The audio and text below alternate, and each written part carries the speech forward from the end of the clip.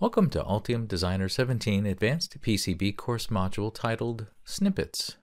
Over time, designers create a lot of useful small circuits that could be dropped into many designs.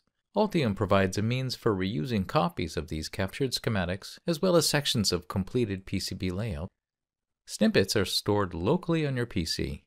Creating a snippet is straightforward. Let's start by opening up a schematic with the LED circuit that we want to use to create a snippet. We will select all of it using the mouse.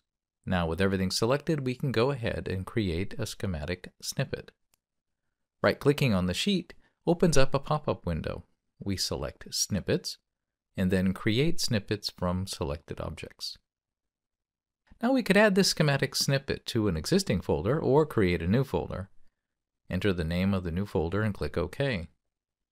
Now, with the new folder, we can put the snippet into it by first entering the name for the snippet and then clicking OK. How do we access saved snippets?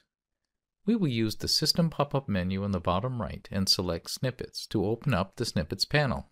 As you can see, the snippet we just added is showing. If we wanted to use this on another schematic, opening up that schematic, we could simply click on the Place LED's Snippet button in the Snippet panel. Doing this, we would now place it where we wanted on the schematics. The schematic snippets are useful, but what about its corresponding PCB layout? Let's open up the PHY PCB layout so that we can copy the PCB section of the LEDs. To do this, select the PCB layout components and traces that we want to copy into our snippet. Now with the snippet panel open, right-click on it and select Create Snippet from selected objects. Again, give it a meaningful name and click OK.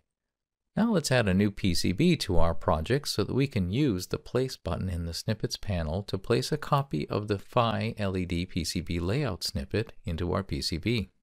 Now that we have both schematics and PCB layout snippets in this new design, the next step would be to synchronize their component unique IDs between the components in the schematics and their corresponding PCB components. First, we'll save the schematics in the PCB. Then in the PCB view, we'll click on Design, Import Changes from the project. When a pop-up window opens asking about the component links, pick Manual Component Links option. Now in the Component Links Edit window, pick Add Pairs Matched by Button, ensuring that the designator checkbox is checked. Make sure that all the components are in the Matched Component section at this point, and then click on the Perform Update. This will generate an ECO. Go ahead and execute that and close the ECO window.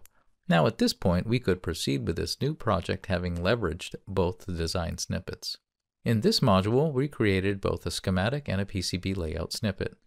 We've used them in a new project and ensured that the components were properly linked.